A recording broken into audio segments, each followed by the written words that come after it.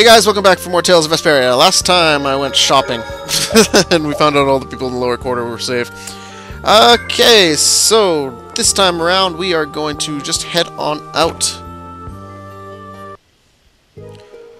Okay, so there's a bunch of people here. We can go fighting.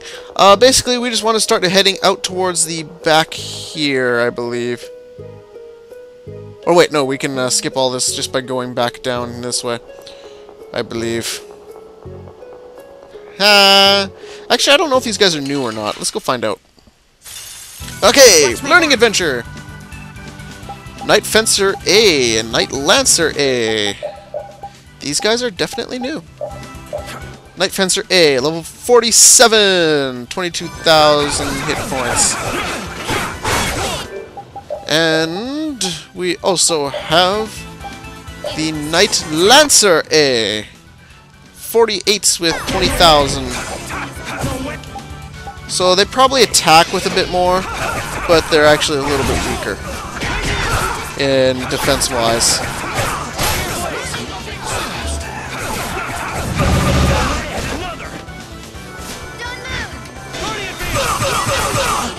That was a pretty good one. I like that.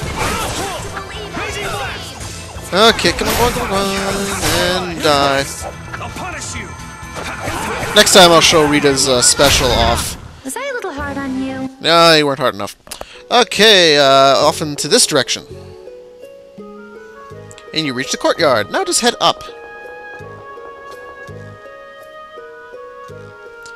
And we come across a new enemy or three. Okay, this will be a very good battle to use that thingy on. Okay, magic lens on the Knight Bishop, High Knight Bishop, and I want to go to... Ah, right, it's the start button. Okay.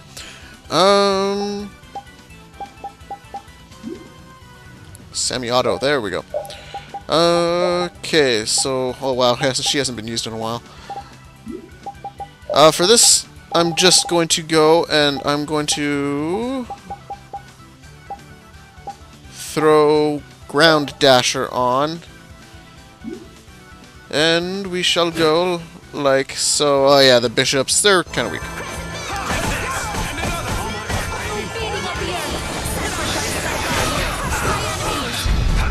And after the spell is all said and done, oh what? How do I? Oh right, I need to activate the overlimit. Oh wow! And holding it, Mystic Art.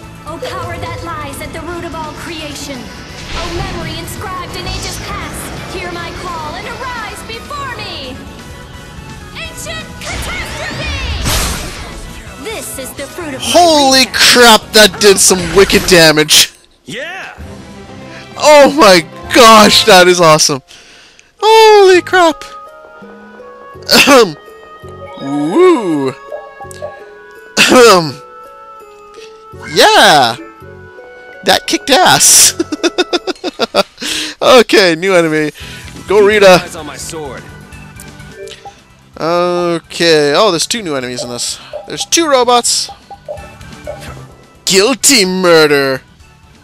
Level 48s. And we also have the Transmurder. The Transmurdifier? I don't know. Okay.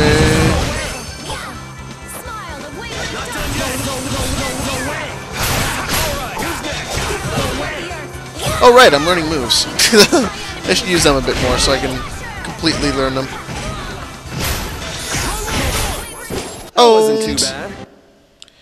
Cool. Anyways, in behind here, you will find the Lapis Lazuli, as I like to call it. And we just want to keep heading up here into the audience chamber.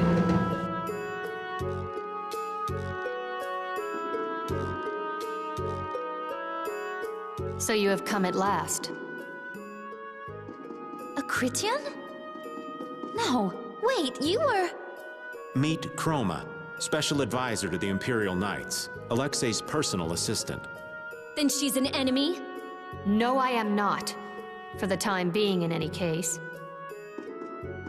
That's not a very comforting way to put it. Sorry, but we got somewhere to go. If you're here to fight, fine. If not, maybe it could wait until later. Who is it you would fight for? What do you mean?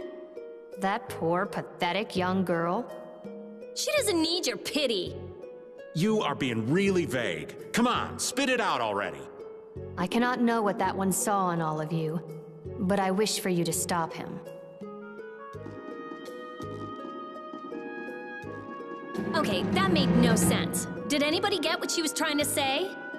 Maybe she wants us to stop Alexei? Maybe. It would add up, I guess. Yes, Estelle should be just up ahead. Maybe it was more like, go nail that guy's butt to the wall. I could handle that. Come on.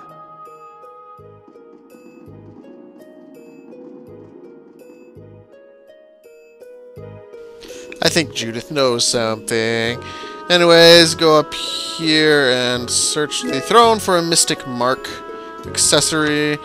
Either side of the thing, you will find a spirit bangle and a elder cloak. Oh, don't tell me I just bought one of those. I did. That always happens to me whenever I buy armors. Anyways, if you actually go up here, there's a whole bunch of little stories here. The first door shall open when she, the tiny wing, smiles gently in the darkness. The second door shall open to the span of 2 pairs of wings. Third door shall open when spanned 3 pairs of wings. Her reflection shall appear in the shattered body of a mirror. Fourth door, span of 8 wings. A ring of the light above her, child of the full moon. Oh, and then it's just the same thing in reverse. Yeah. That's basically the hint to try to open this door. From 1 to 4, front to back, dark to light, stray from this disaster, and disaster shall follow. So there are 4 statues, angel statues. We've already seen one in this game. It was one of the at the very, very, very beginning, and you'll see there are actually 4 in this area. And we need to activate them in a very specific order.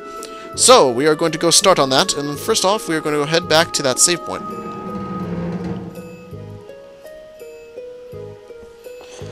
Okay, so from up here, you'll want to go by this guy.